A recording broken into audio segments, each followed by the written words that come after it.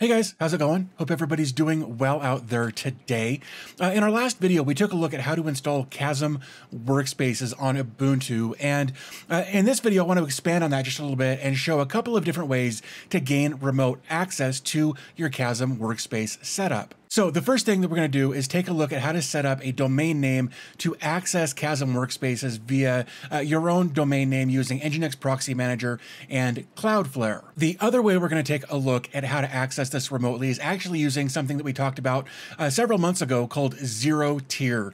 We're going to take a look at both of those methods today. I will try to have timestamps down below so you can access either of those, whichever you prefer to do on your setup.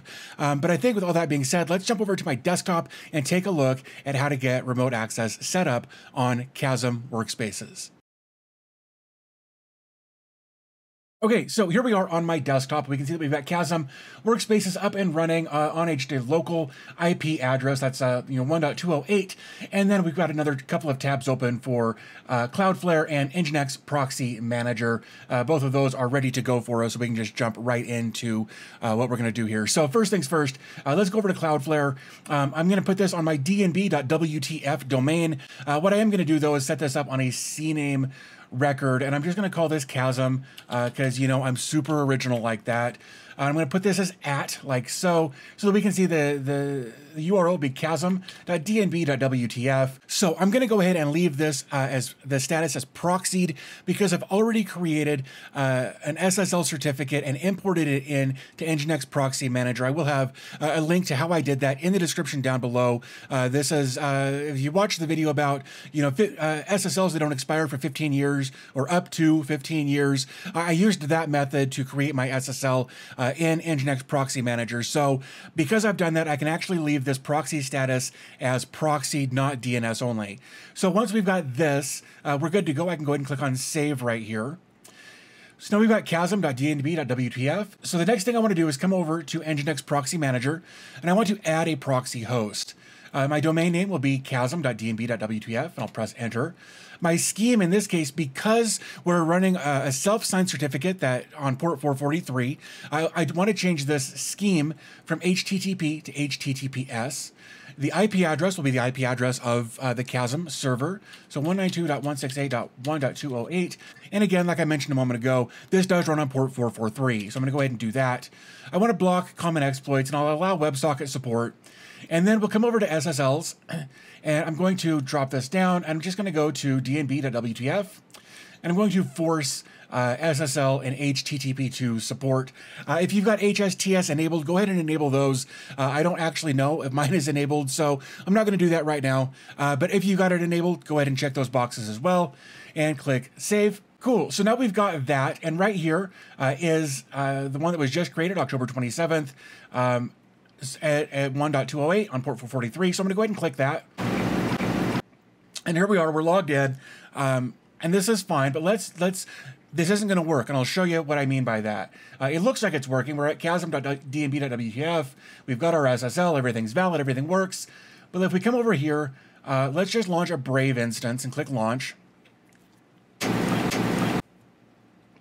Everything looks good so far. So we'll give this just another moment, and it's going to fail.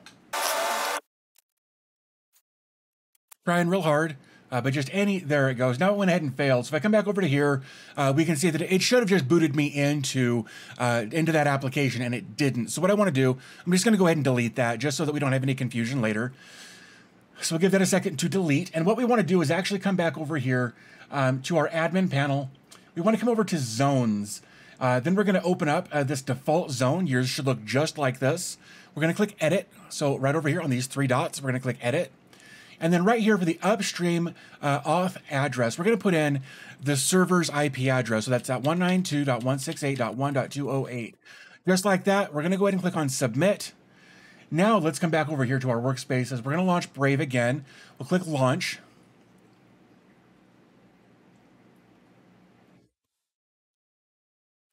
And all of a sudden now everything works. So I'm going to go ahead and click on allow just like that. So that's really it. That's the only trick there is to getting Kasm Workspaces to work in a remote way like this with a domain name and whatnot. You just have to go in. Let's go ahead and come out of here. We're going to delete that session. That's fine. But if you've been trying to do this and you haven't been able to, the trick is to go over to zones and make sure that your default zone has your server's IP address in the upstream auth address spot. So again, if I click submit, that's fine. Let's come back over to here. Let's just pick something else. Let's just do only Office. We'll click launch session. Again, we'll give this a second to spin up this container. Shouldn't take too awful long here. And just like that, now we're able to access this container once it fully loads without any issues here. So doing the Nginx Proxy Manager, the reverse proxy Cloudflare thing, super easy, as long as you know that one little trick of the upstream auth address being your server's IP address. Okay guys, so in this section of the video, what I want to show is how to set up ZeroTier on Kasm Workspaces. This is actually pretty simple, but let's just jump in and show you how to set up ZeroTier on Kasm for a different way to access your Kasm Workspaces remotely. So here we are, we're back on our dashboard here. We will need to SSH into our server like I've done here, but what I want to do is actually just run this simple command right here. This is just to install via SSL. So what I'll do is just right click and click paste, put in my password like that. So now it's going to go ahead and run through this process here. So you will want to make sure that you have a ZeroTier network set up for the next step of this. If you've seen my other ZeroTier videos, just go ahead and follow along with that. If you haven't, again, link will be in the description down below on how to set up a ZeroTier network. A few moments later. Okay, so our ZeroTier installation here on Kasm is done. We've got a thing down here at the bottom. Let me right here. Success, your ZeroTier address, and then there's that string of characters right there, and that's great. We're going to need that here in a moment just to verify some things. So the next thing that we want to do is actually tell you what, let's do this. Let's just make sure that our status is what? Oh, run that as sudo like that. There we go. So it shows that we are online. That's good. So the next thing that we want to do is actually come over to here. And right up here at the top, this is my network ID. Now, again, I set this up really months ago at this point. But what we want to do is just copy that. We're going to need that for the next command that we're going to run, which will be we're going to write this as sudo ZeroTier -CLI join space, and we're going to paste in that network ID and click enter. 200 join. Okay, that's good. So now if we scroll back down, we can see that we've got 1, 2, 3, 4, 5. We've got 5 clients on this network at the moment. So we're going to go ahead and refresh, and then we're going to scroll back down. I'll have to blur some of that stuff out. Right here, I believe. Let's verify that. It's going to end in 3424, which is going to be this one right here. So I'm going to check that box. And then I'm going to just type in Kasm.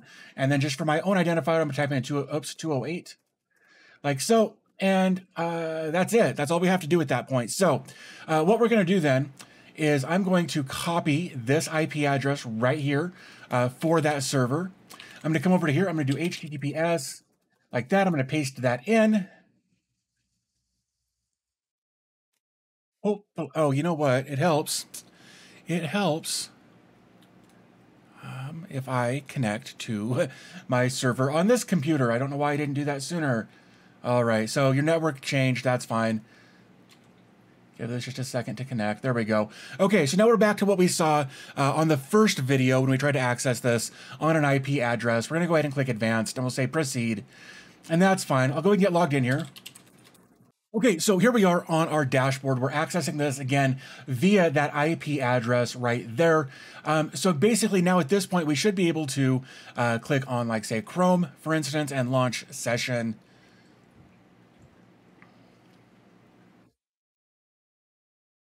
And hopefully this should work without any issues here at all. And there we go. Now Chrome is up and working. Let's just click a link to make sure that it wasn't a fluke. That's fine. We don't care about that right now. So now that we've seen that we can access this via an IP address on ZeroTier, And in the first part of the video, we took a look at how to access this via a domain name. Let's see if we can actually run both of those simultaneously. Now, I haven't actually tried this yet, so we're going to learn this together. So let's go back over to here. Let's go to our ZeroTier. Over to here. Let's destroy this session and click delete. We'll give this a second to load and do its thing. Now we're going to come back over here to admin. We're going to go to zones. We're going to edit this zone by clicking the three dots over here on the right and clicking edit.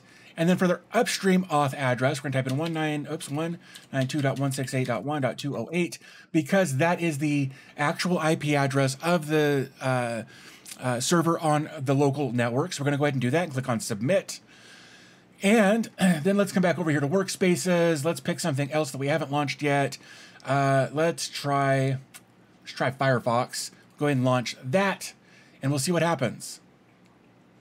Okay, that's a good sign. That means that we're able to access access Firefox on ZeroTier, even though we've changed the IP address of the upstream auth to a different IP address. So that's good. So in theory, then, if I type in dnb.wtf,